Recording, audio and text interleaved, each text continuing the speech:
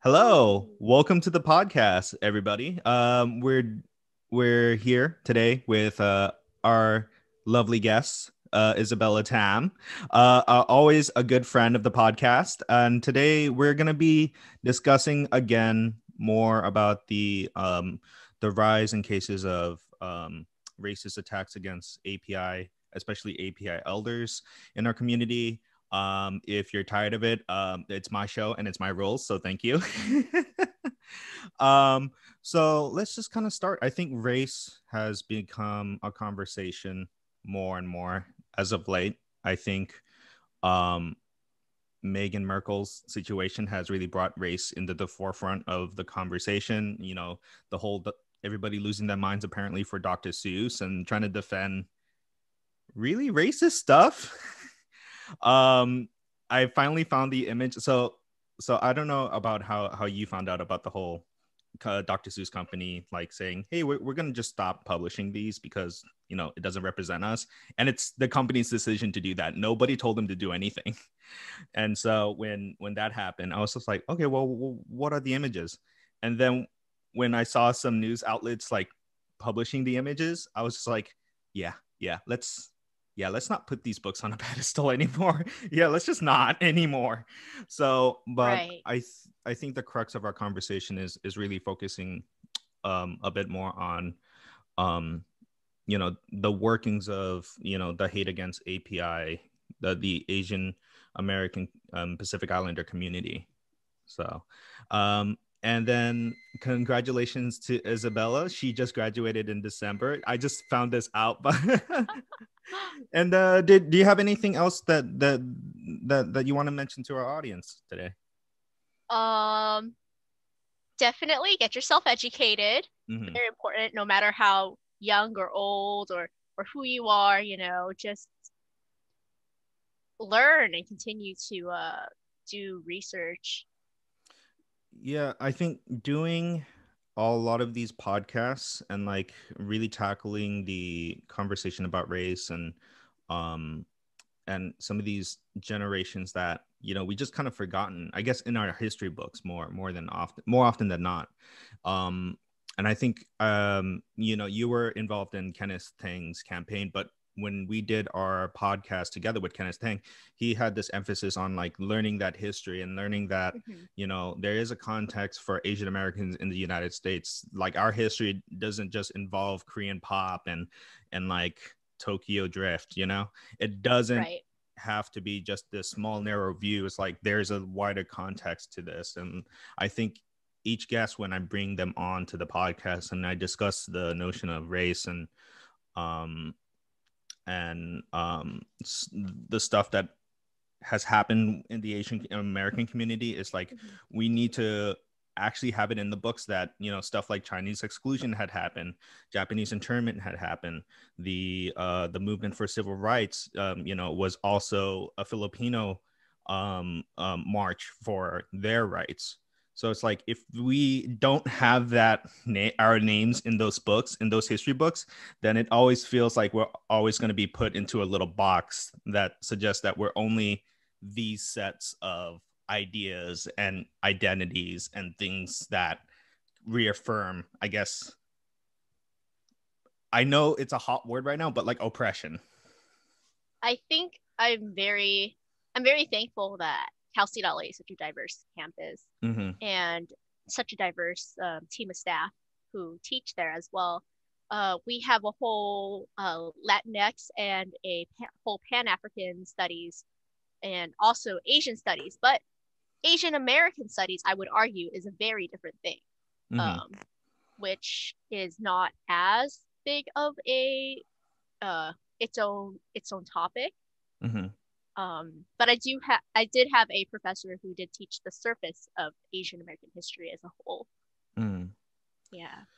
The do you Would you agree with our previous guest before that the the histories of the United States relation with race should be taught like as low as elementary or at best high school?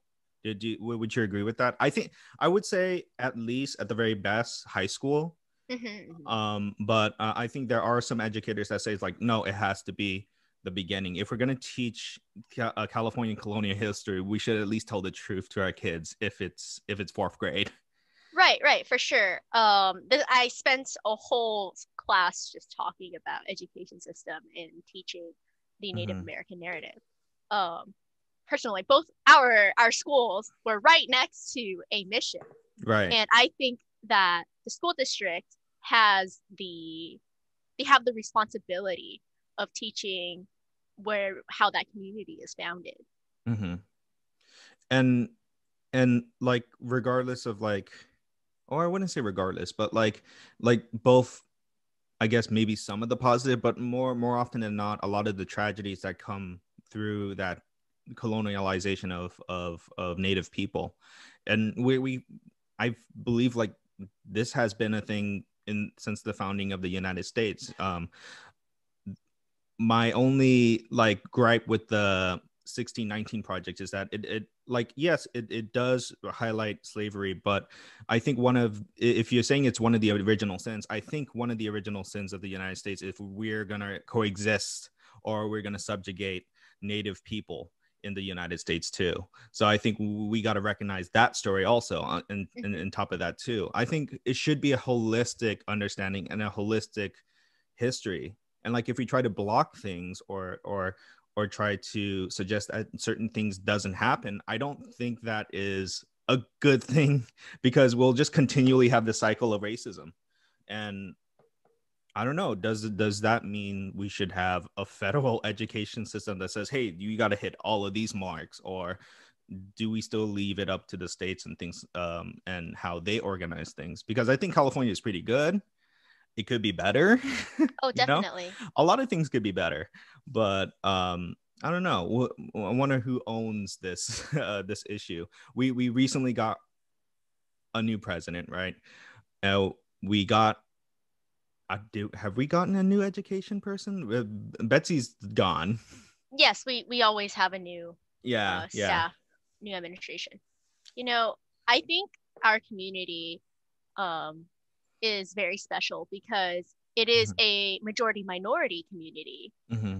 um, that was founded on uh, the Gabrielino and the Tonga people. Hmm. And so I'm just really disappointed that our schools didn't bother teaching their history to us, because we're all minorities and how this shifted the immigration and how people were moving around and things like that would have been something really cool to teach.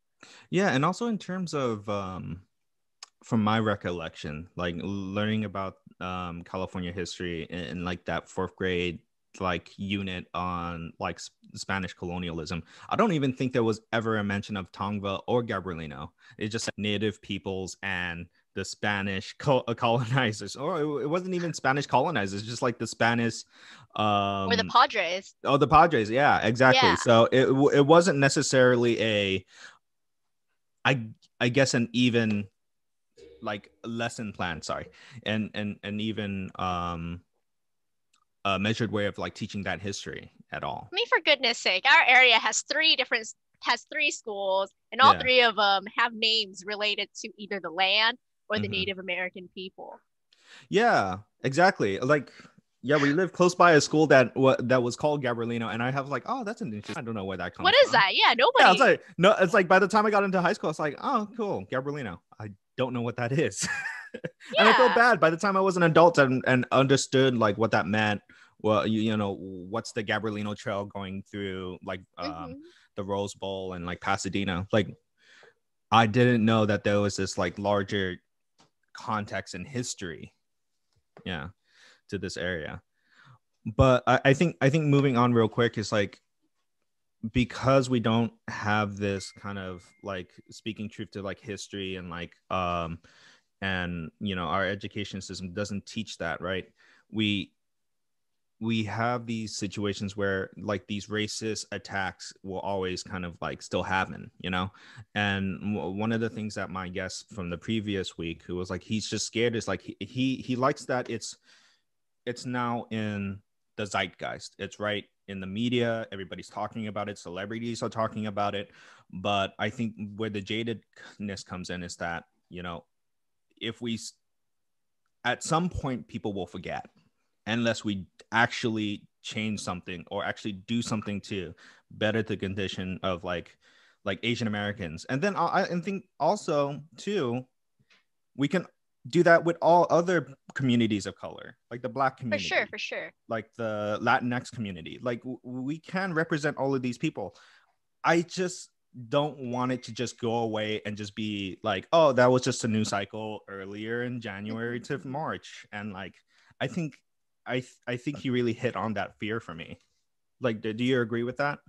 I definitely think, especially violence and harassment on the Asian American neighborhood doesn't get as much attention Mm-hmm. um, as it should get. Definitely, it's really hard because since the Asian American is a model minority. Mm-hmm. Um, by the way, it's a myth. I know. Yeah. Disclaimer.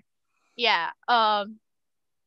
It's just really hard because a lot of Asian Americans are expected not to speak out about these Mm-hmm. issues because there's so much going for us. I mean, we're good at STEM and we get hired for jobs, and it's just really unfortunate that people don't recognize that racism does hit the Asian American community. Mm-hmm.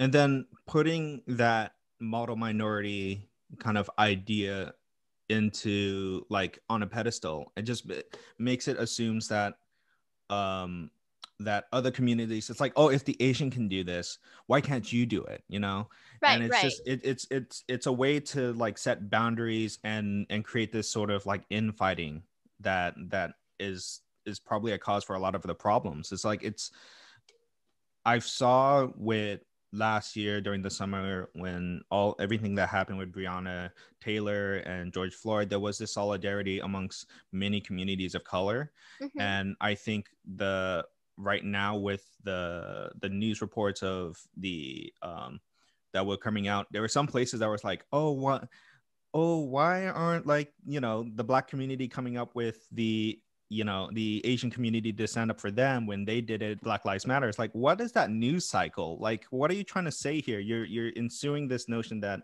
you're making a division line between one community to another. And I was just like, it was the most, I don't know, in my mind I was just like, this doesn't look good if a news network is saying these things. There's a lot of reasons, and also it's really dangerous um to create that divide. Mm-hmm. Yeah. Yeah, it's rough, and I'm scared in that sense because it's just like it's not a constructive conversation to have. And I don't think we should pin one group over another group, or say that, oh, that if a Black person were to do this to an Asian person, then it all Black people. Like, there are reasons for violence, and then we need to attack that reason and make sure it doesn't happen again. Like, this violence against Asian communities should be addressed. And Hmm. I know that you mentioned it earlier, but like the idea of like being quiet and like not reporting these things, I think that is also part of that model minority myth. That notion is like, I don't want any trouble, or like, what is there to gain if I report this? Like, there's nothing that's going to happen. And I think recently I think Washington State is like putting forward is like, any violence against Asian Americans should be categorized as a hate crime. And then in my mind, I was thinking, it's like, wait, wasn't shouldn't that already be in the books already? I just thought that was insane. Yeah. Yeah. Well, I think a lot of it also has to stem from Asian culture as well, Mm-hmm. where face is a very important um, value, Mm-hmm. or like representation. You have to look good in front of other people. Mm-hmm. And when you're reporting crimes and stuff, these numbers don't look good for the Asian community, or saying that I was a victim of a racist attack. You lose face. Mhm. So I feel like a lot of Asian Americans or maybe like older folks Mhm. don't want to don't want to lose that, don't want to admit that they're victims. But if when I do agree, and there are cases in my own family that where that is the case. You know, like they're just like, well, let's not, you know, report this. It's like, if as long as we're okay, then we're fine. We just don't.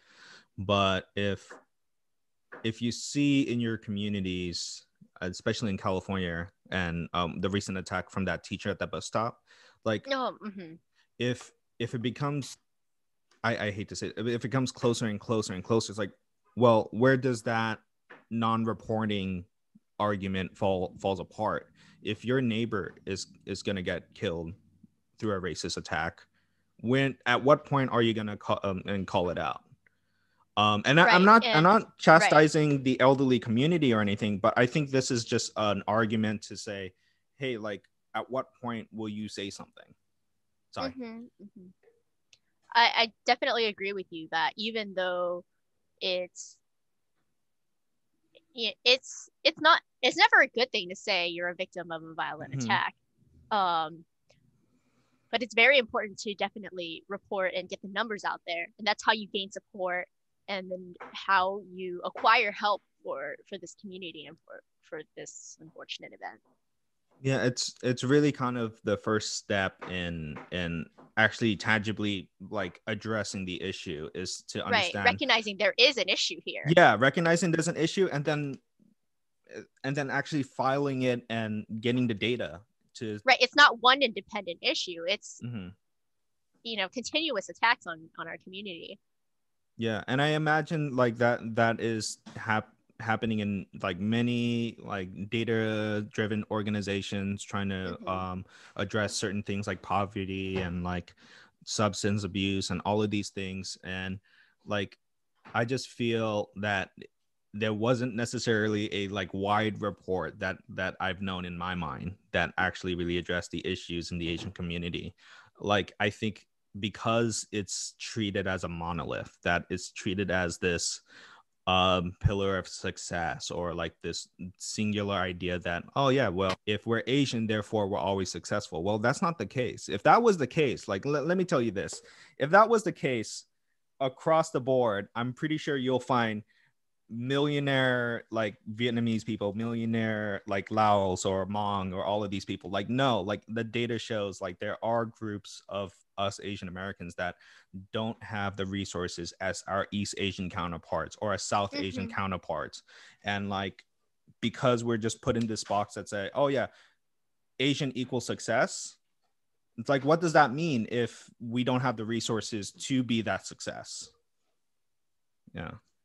I think actually recently, Mm-hmm. um, I had come across, we're talking about anti-Asian bias, Mm-hmm. um, that there's if you're trying to work in a higher level of government, my mom was telling me how it's harder for Asian people to get into that field, um, because of China and how they're spies and taking their technology and intelligence. Mm-hmm. That is also true, isn't it? Yeah. Like there are some like reports that were happening earlier this year of like folks getting into hot water and like understanding like, oh yes, some of that is happening.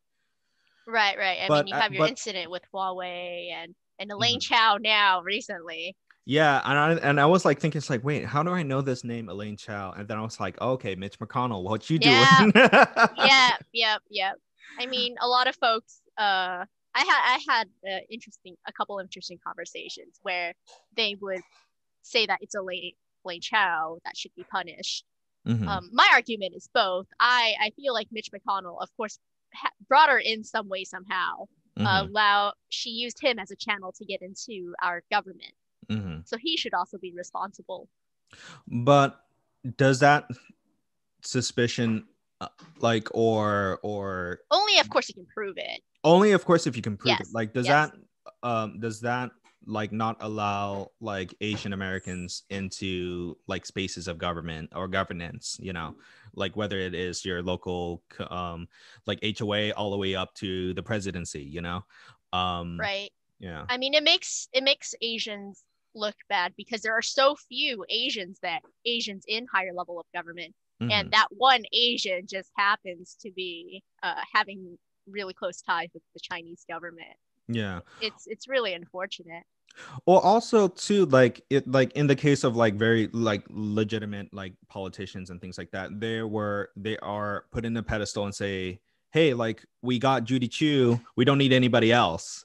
You know, like we'll just have the representation stop at Judy Chu, and I was just like that's not right. You know, like Right. I like what she does and like what she represents, and like you know she's done a lot for our communities, but you know like if they stay so long, it becomes like this Nancy Pelosi thing where it's like, why haven't you foster, you know, younger leaders and individuals into Hmm. spaces of power? And I'm not saying that Judy Chu doesn't do that, but I'm saying like it has the optics of having that tinge of like, oh, you're just Right. trying to keep your power. It's like, how long are you gonna stay in this thing for how many years? I hope that there will be more, you know, students, kids that are looking into politics and saying like, hey, like I need more people that represents me and looks like me in these spaces of power almost. Right. And I'm super excited for what our Congress might look in the future Hmm. because it is the most diverse group of people we have Hmm. ever in Congress. I want to ask you one thing. And I've been following a lot of like there were some people that I know that was like, oh, since Trump gone, are you just gonna go back to sleep and not like think about politics? I'm like, dude, I'm making sure Uh, that there's no Trump again in the White House ever again. So I'm gonna follow this continuously. But the during the late end of January, um Biden's wrote an executive order to move funding to understand you know what had happened with you know Asian American bias like through the year of COVID and like maybe beyond that. mhm. I wonder in my mind because he set that tone, do you think there was violent like the violence had heightened because of that, or you know it was a combination of maybe three things? It was like his executive order, Lunar New Year was around that corner, and then frustrations about coronavirus. For me, I think the race the racism kind of like festered. Hmm. We definitely when coronavirus first hit the United States, a lot of Asian mom and pop restaurants didn't get as much didn't get as much customers anymore. Hmm. Maybe because people have decided to stay home more, but also there might be that anti-Asian sentiment saying, "Oh, Asians brought Corona over. If I go to an Asian restaurant, am I gonna catch COVID?" Yeah. And I know that was definitely what some people were thinking. Hmm. So I would say it probably started there, and that was never addressed. Hmm. So people were able to kind of push the limits of how anti-Asian, how racist can I get? Hmm. Which unfortunately, violence uh, was the point. Yeah, it does seem to be that it was a rolling thing from the very beginning of this Mm-hmm. pandemic, and it wasn't just like what I was alluding to, that it was just this certain thing that happened at this certain injunction at time. um and I think it was a building effect, and it's like, yeah, I think NBC just recently said that I think um, you know, restaurants have been getting like lesser and less business because of coronavirus, but I guess disproportionately Asian run businesses um, has been losing more money than other restaurants. And like, yeah, you start to see a pattern there. And I was talking about this before. We have a family that owns a donut shop, and then we said we kept on getting reports to the health department, And like maybe 2 or 3 was fine, right? And you were just like, okay, well, we just need to make sure we do better, right? When it Hmm. becomes 5 and 6, you start to think, hey, what's going on? Why is it like in the span of a summer, we're getting investigated over and over and over and over again? It's like, what, how, wait, like, are you just reporting us because we're the only 2 Asian businesses in this plaza? Right. And then maybe my family doesn't understand that, like, but I see it. I'm just like, hey, I see a pattern here. If the white business a few doors down aren't getting the same like health violations or like health reports as you do, then there's a pattern here. Hmm. Hmm. Yeah. Um, my my family has a plumbing business, Mm-hmm. and I feel like we always get checked for employee safety from OSHA. Mm-hmm. And our workers don't speak, or a lot of them have very minimal English knowledge. And when they do checks, they always call us so we can, like, saying, oh, we're doing checks, but I'm wondering, why are they always doing checks? Mm-hmm. We do have all the safety procedures and all the equipment that they need. Mm-hmm. They're also trained and they're experienced. They know what to do and what not to do. So it it's it feels like they're also kind of targeting non-English speakers in general. Yeah, I was also thinking about that. I remember OSHA and like there was this John Oliver bit about, meat packing industry and their safety Hmm. through coronavirus. And like OSHA is already like a defunded like agency within Yeah, government. it's not. And for OSHA to focus more on Asian businesses than like these meat packing industry things that have giant lobbies and things like that. Of course, they have giant lobbies; they could do that. But for them to investigate more on, like, okay, well, I guess I'll just investigate more of these Asian community businesses. They're wasting their time. Yeah, yeah.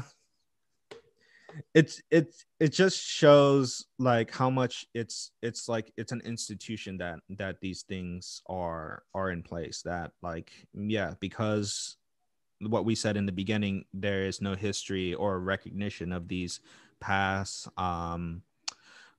treatment of Asian individuals, right?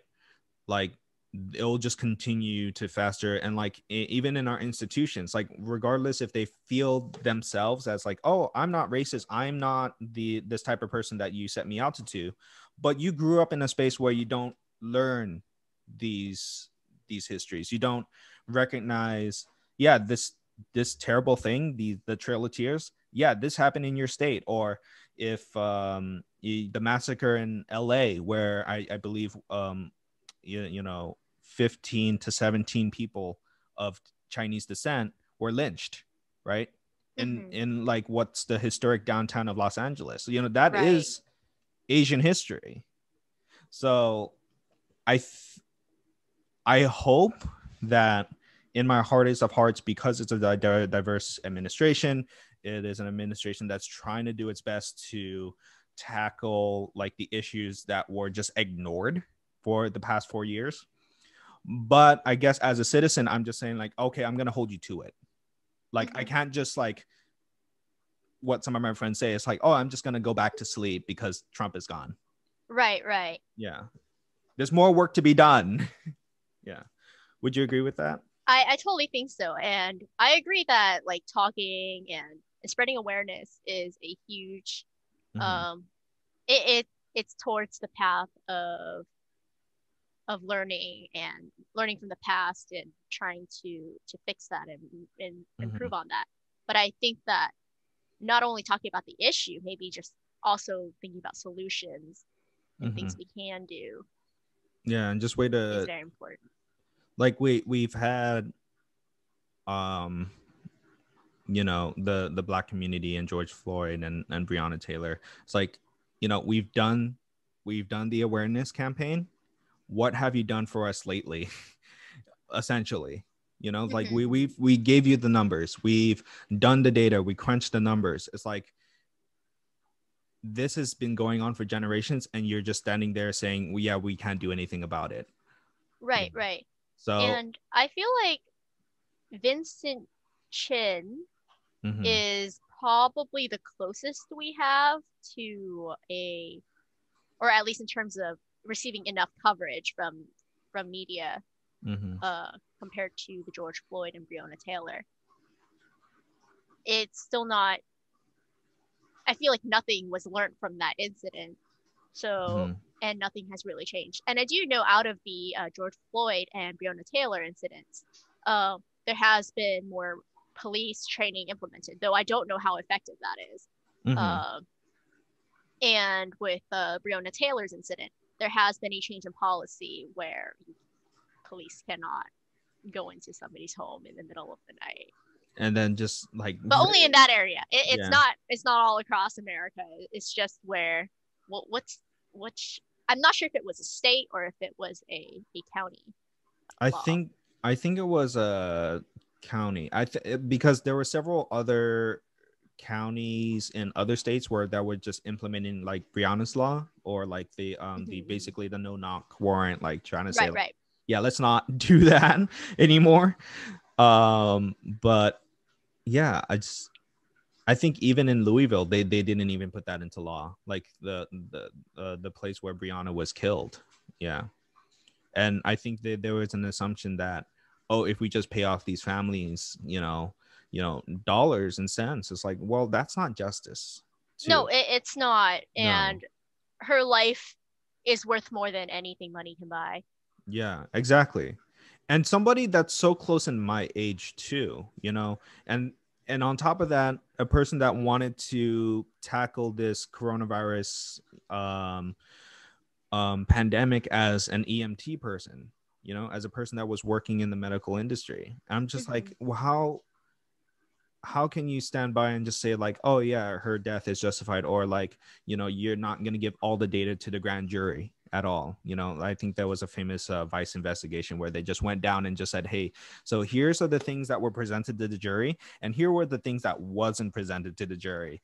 And like all the weird corruption things that were like working in the background, that the wheels and the mechanisms that were working to just basically say like, well, like we'll just charge them for basically endangering the tenants on the other end of the building. I was just like, wait, well, what does that mean for the boyfriend that lost a girlfriend, right? A mother that lost a daughter, and a community hurting for not revenge but justice. I think there was a famous um community leader that was just like using the like the analogy of monopoly, and like, like the frustrations, and like contextualizing writing, whether or not you like it or not, but like Mm-hmm. it comes from somewhere. um but at the end of her kind of like diatribe, like her kind of speech she had, she said, you're just lucky that we're just looking for justice, not revenge. Mm-hmm. Mm-hmm. you know because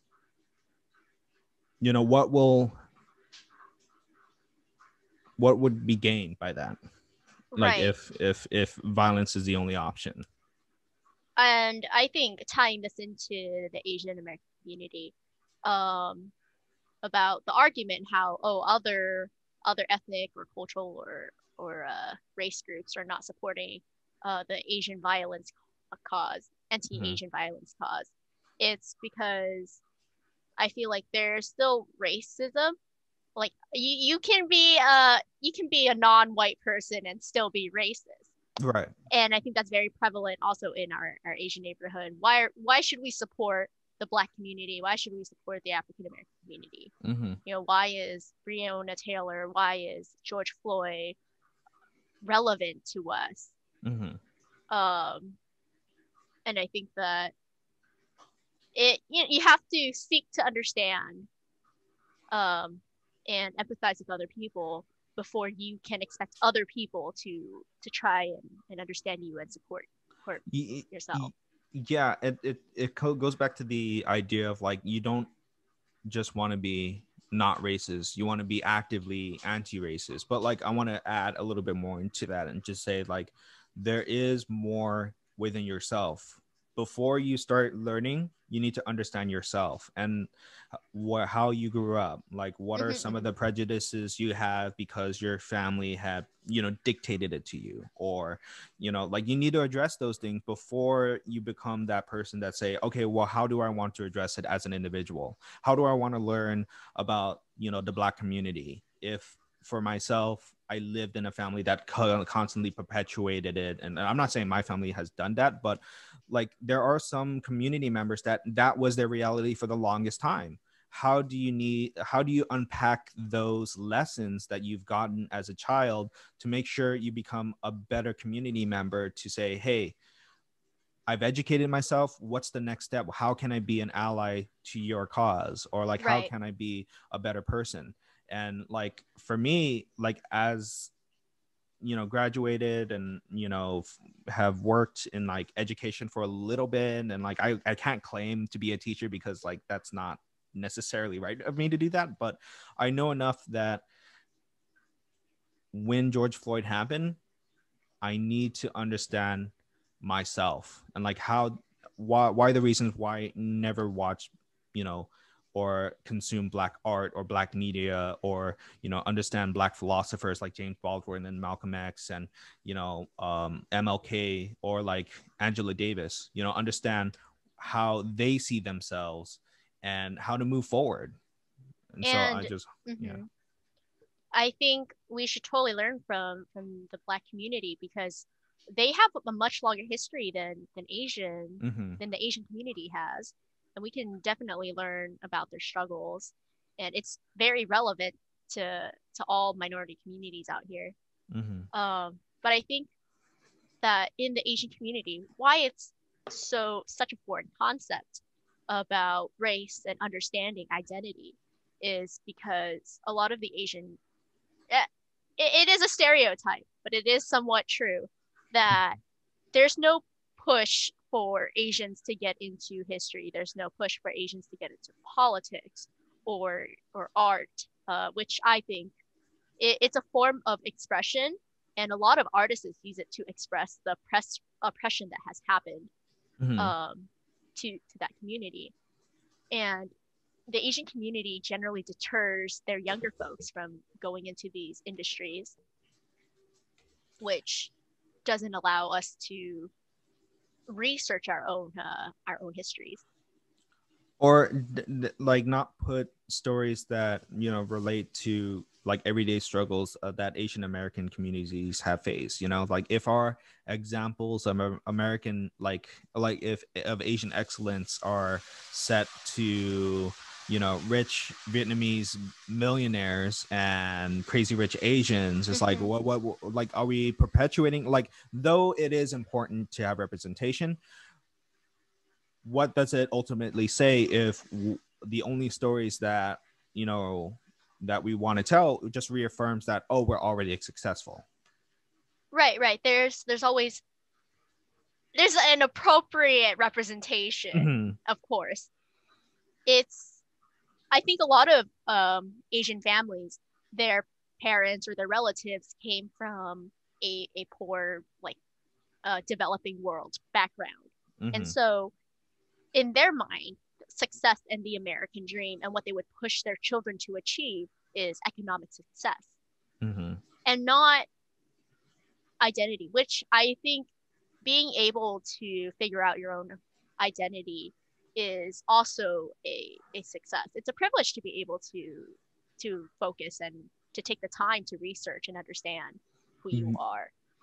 And like there's less of that like survival instinct, like when you found your success, when you've done the work to become a functioning pod, and when you retire, like, I think that's the time when you should, like, oh well, I have time to read more stories. That's the experiment that I have with me and my dad. Like, we're just reading a lot about the Asian experience, and like, I think we've lived in feeling that our struggle is like the most ultimate struggle. Like, yeah, we did survive a genocide, but there are other communities that feel similar, or have gone through worse too. There are the new immigrant class of Muslim Southeast Asian communities that have like been through Hmm. essentially a genocide. You have an Asian community that lives on the west coast, well, or not the west coast of the west of China in Xinjiang,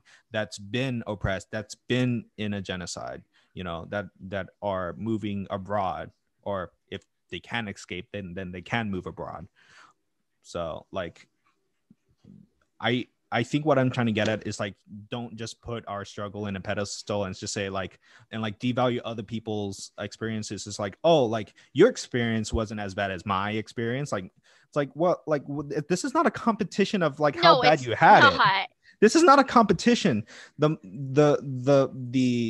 recognition, the understanding that we've been through something and how we can help others, I think that should be more valued than, oh, I struggle way more than you, so you are forced to respect me. It's like, you will never get respect if you're living in that type of lifestyle. It's really childish, and I think it's a very immature mindset. It's not it's dangerous when it comes to talking about race and and struggles. Mm-hmm. But it definitely comes from just casual conversations, like everyday things, like, oh, saying my life is harder than yours because I'm studying this topic. I'm studying this major and it's harder than your topic. Mm-hmm. Not as dangerous, but it's that same mindset that translates into um my race has struggled more than yours. Yeah, that reminded me. I know, like, this is a little bit outside of race, but I remember that YouTube video where there's like Dr. Mike and like the lawyer from like Legal Eagle, and he was I think they played it jokingly. It's like, I struggle more than you in law school. I struggle more than you in medical school. I'm like, y'all are in different professions that do different things. What are you talking about? And I know it's played for laughs, but like Right, in right. the frame of um what I mentioned in the last podcast about like Asian infighting. It's like, why are we trying to compare our struggles with other people? Like, we come from the same continent, a similar continent. Like, we've all struggled in our own unique way. Like, how can we lift each other up in this case? If the high school graduation rate is low for Southeast Asian communities, how are we gonna what can we do to work together to make sure we get as many Asians into college or just finishing their high school diplomas, in Long Mhm. Beach? Like that was a big deal in the Cambodian American community. Not a lot of us go through high school. And I'll be honest, I didn't know that Southeast Asian young folks weren't graduation rates weren't as high Mm-hmm. as just I guess the East Asian community. And Yeah. that's not data that comes out. There's no I always thought that, oh, a Asian as a whole, our families value education and we all go to college or something. Mm-hmm. Um, it's not a nice simple data, just one set of data we can look at. Mm-hmm. and and it's like, if for folks that are like trying to stay within that model minority, they try to like segregate that away or just put a blanket statement like, oh yeah, Hmm. all Asians make about above a white person, and like, like that's the only minority that can like make this amount of money. It's like, well, if you don't segregate the data and understand that there are communities that don't fit that bill. There are Right. communities that may relate to the struggle of Latinx communities and the Black community and things like that. Like, Hmm. if you don't try to break it down and say, hey, these are our blind spots. How can we make sure that this community can all also prosper in the land of milk and honey, essentially? So we're about to need to finish up time. Yeah. I do want to respect your time. I want to ask you, and you don't need to answer this question, but I do wanted to cap this podcast with, have you personally or somebody in like your friend group had dealt with Asian American bias in the course of this whole pandemic? And feel free to just say, yeah, I'm not answering that. And Oh, then we could okay. just finish the No, podcast. But I would definitely like to answer that because I feel like I want to get my story out there as well. Hmm. Um, I want to let other Asian folks who are watching this podcast and non-Asian folks watching this podcast that, you know, um, I'm just a regular person, just like anybody else. And yes, Hmm. I have been I have seen racism, and it has been something that it's, well, I don't want to say it like that. I struggle, but I'm a victim of an Asian bias. Hmm. This was in my own community. This was at our local grocery store. Hmm. Yeah. That's the funny thing for me. It was in a local, it was almost like a grocery store, but it's more like a specialty grocery store. It was like an Italian market. Not the staff, I would like to say. The Yeah, mine is this not the staff as well. It was just another customer. Yeah, it was just another customer. The customer was like just walking around, just like it's like you kind of mentally kind of understood this was the beginning of the pandemic. That I was just trying to like make Hmm. my quarantine pizza, and so I just needed to buy a few things. This individual like kind of saw that, oh, this guy's Asian, right? Like he always would look around and like trying to see where where I am in the store. Hmm. There was a situation where I was about to check out, and like it's the way it's set up, it's like a little island, and at the end of the islands would be your registers. And like, I guess if you were to say like this is the island, this would be one register, this is another register, he would turn the corner and see me, and then he would like have to like walk back. It's like, oh shit, like walk back. And I was just kind of like thinking, oh, is this like a case of anti-Asian bias? Like there was You're no spooking violence. him, man. You're Like I spooking get him. that's so weird. It's so weird. I was just like, I'm just having a normal conversation with the other staff. I'm like, Hmm. being nice and courteous and things like that. And by the time that guy like walked up and was like, oh shit, like walked back, I was just like, to me, I started laughing because Hmm. there was no really violence against me, but I understood what that was. I understood like, oh, he's just trying to put me at arm's length because I'm Asian, and like, the coronavirus is like 2 months in, and I'm just like, oh, okay, so this is the most lightest of light versions of Right, Asian right. American bias. Like I'm not, I don't know if I like at the time, like I don't think it was worth enough to report because I didn't got physically assaulted, but Hmm. it was just something of note that I'm like, oh, I guess this is happening now. Right, right. This is the world we're living in at the moment. Uh-huh. Yeah. I don't know how specific you want me to get into this story.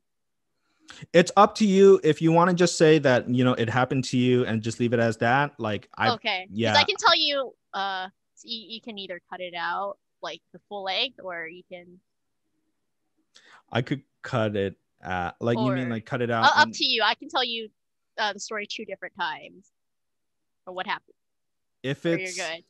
I think I'm good if it's comfortable for you to do. Okay, Yeah, okay. I'm not gonna force you to say anything. I just said mine because I just Right, right, right. wrap the No, conversation. I'm comfortable. I just don't know if YouTube will like it.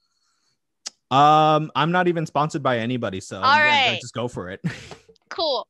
So this is at the time where I was working at Walmart. And my manager was right behind me stocking shelves, and I was assisting a customer with a lockbox. This customer came up to me and asked me if it was a specific product, and I had to explain to that customer, oh, I don't know if it's that specific product because it's a mystery box, Hmm. but I can tell you it is within the set of this line of the Yeah, mystery box. yeah, yeah. And I told him that if you weren't happy or if you're not satisfied with your product, you can always return it, even if it's open. It's Hmm. Walmart. Hmm. Um, and he insulted my intelligence, saying, "How you work here? How do you not know if it's that product?" Which was really bizarre because I guess he didn't understand what the concept of a mystery box was, Hmm. and he kept telling me, saying he didn't understand why I couldn't help him find the product.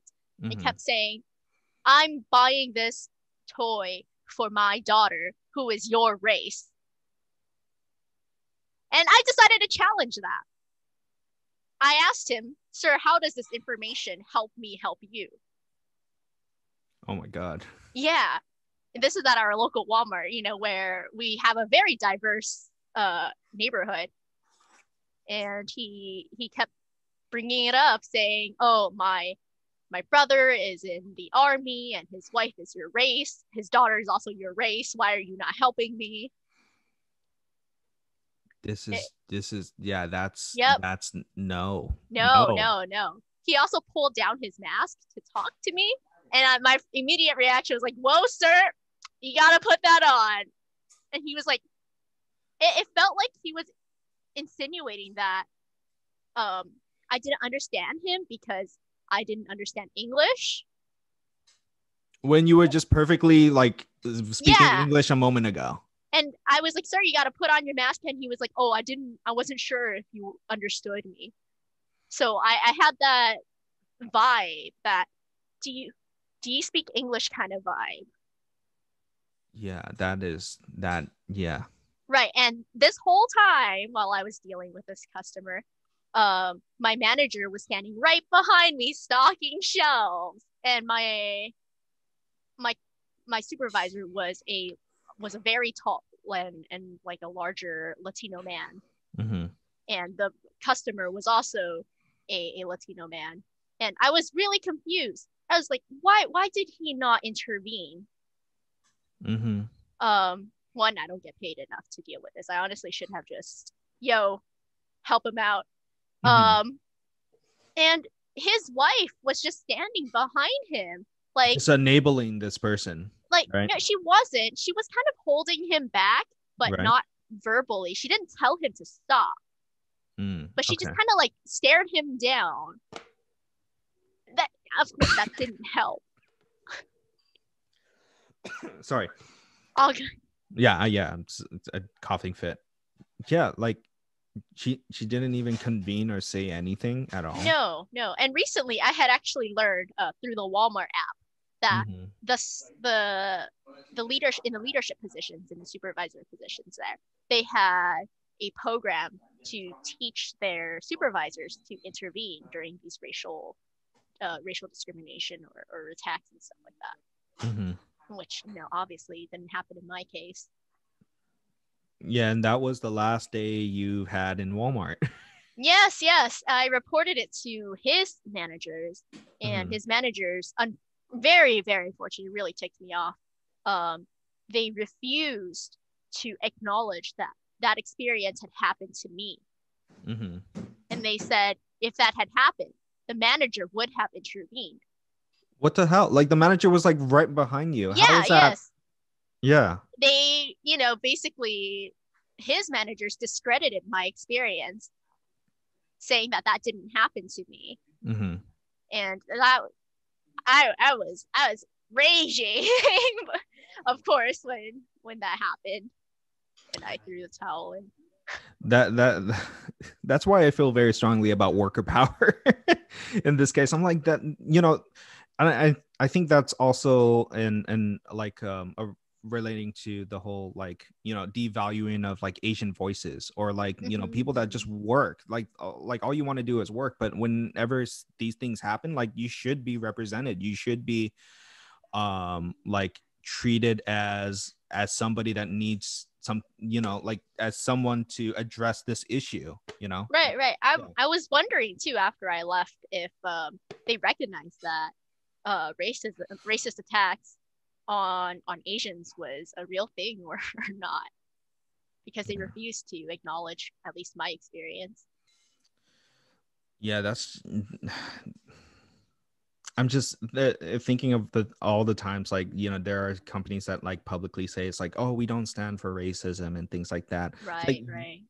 but at the same time, like if your managers don't follow up with that, or do anything to like in the action of customers doing this to you, in the action of like in some cases your employees or your employer would do that to you, like you need to be represented, you need to be Hmm, hmm. given a chance to say, this is my truth, this is what had happened. And I just that shouldn't that sh- for you, like that experience like shouldn't happen again. But I think this is a constant experience for many not just Asian Americans, but for a lot of people of color in working spaces. But I Right. think at this current moment, like it's highlighted now, with Yeah, the my Asian. experience is not unique. Hmm. I know tons of other Asian people in our community that have had similar issues. Okay. Well, hopefully, if you feel comfortable for me to post this, we'll have it up. This would just be an unedited portion of the podcast, but Okay. if folks find out there's this cut in between the section, I understand that telling your truth can be a very personal thing, Hmm, hmm.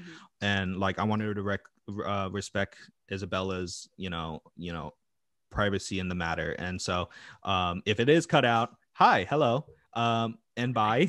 I guess. Thank you for watching, and hope you stick around.